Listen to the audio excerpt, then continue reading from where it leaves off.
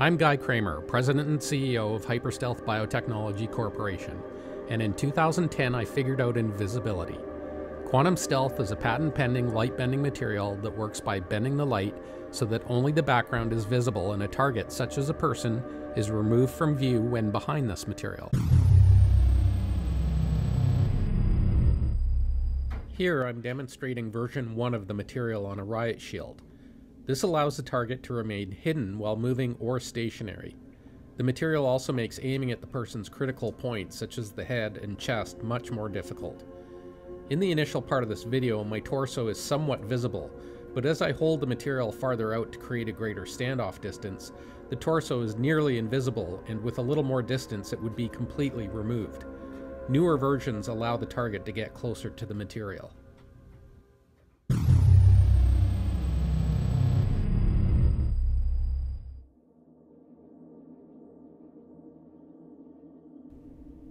What is broadband invisibility? It's the ability to make a target invisible not only within the visible spectrum, but also the near and medium ultraviolet, near infrared, shortwave infrared, and thermal spectrums.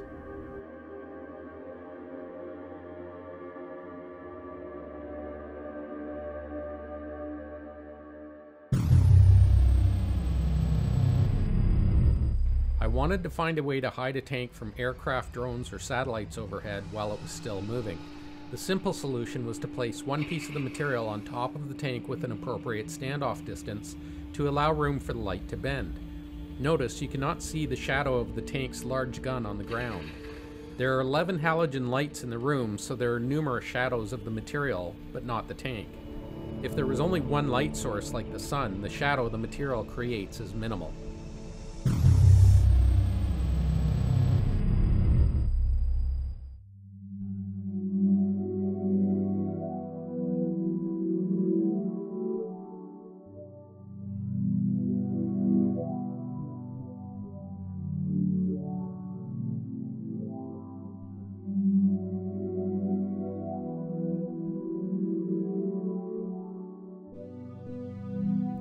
Using a shiny white helmet on a black background and a shiny black helmet on a light-colored background shows how well this material bends the light around the target.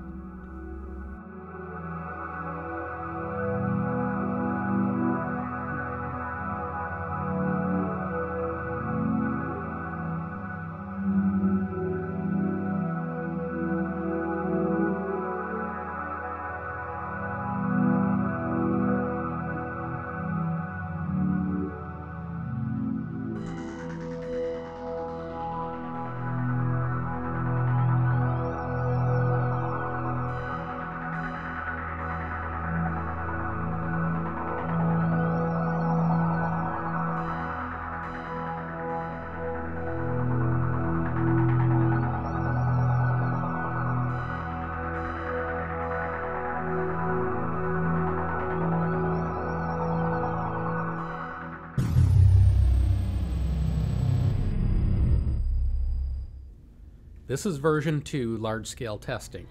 I've aligned the material so the neutral zone is not in the center of the material. This creates dead spots on the two sides of the material to hide targets. Also notice how my image is moving in the same direction when I'm close to the material, but is moving in the opposite direction when I'm farther away. The point at which this switch happens is the flip point, and at that point, even if you did see an indication of the target, it is so distorted that you would probably not be able to identify what the target was.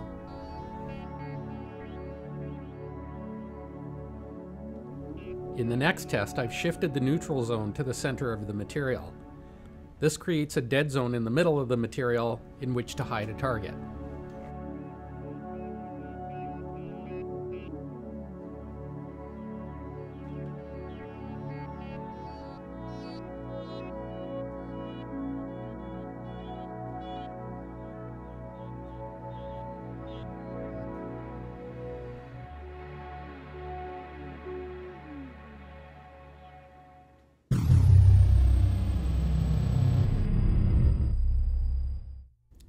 This is version 2, and as you can see, it's much better than version 1 at hiding objects behind it, as it provides a detailed background, the target can get much closer to the material before being detectable, and it's removing both the horizontal and vertical components of the target.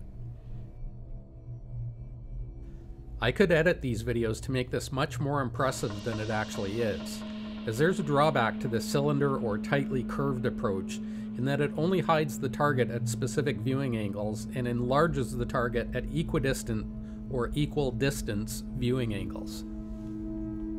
If you're a fan of science fiction, you've probably heard the term phase shift. This is where an object such as a spacecraft in phase can be seen and out of phase becomes cloaked or invisible to anyone outside the craft. The fictional part of this is that until now, we didn't actually have that ability. The term phase shift is also used in physics and typically refers to small scale or quantum physics. A phase shift occurs when two identical light waves travel to the same point, but they travel different distances to reach that point. If the light waves started out in phase, they will be out of phase at the destination. If the crest of one wave lines up with the trough of the other, in other words, their waves are completely opposite to each other, then they cancel both waves out. This is known as destructive interference. While the term phase shifting seems appropriate for this effect, scientifically that's not what's occurring here. The laser is demonstrating what's happening to the light rays through the double-sided lens. When the target is out of phase, the laser is splitting into two parts, with each laser refracting at 40 degrees, meaning that what you're seeing is the background image 40 degrees to the left and the background image 40 degrees to the right converging to create a neutral zone, and the target is invisible. When the laser is within the in-phase section, the two lasers now converge onto the target, but magnifying the target size to the viewer.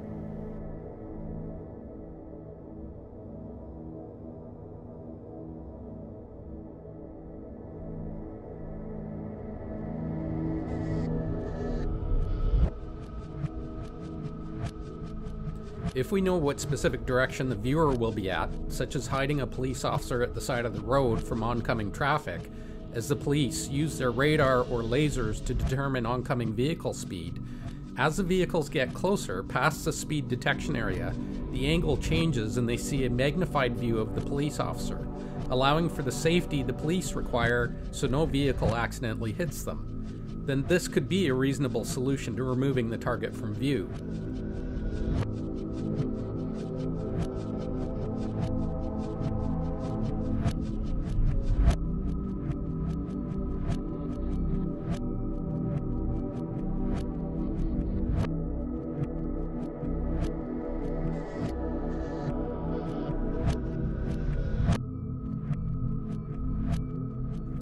Within the patent, I've allowed for the manufacture of this material so the majority only shows the out-of-phase sections, and the in-phase sections would be so minimal that the target would be unidentifiable. We could manufacture the material entirely in the out-of-phase viewing angle, but this would reduce the overall detail we currently have with version 2.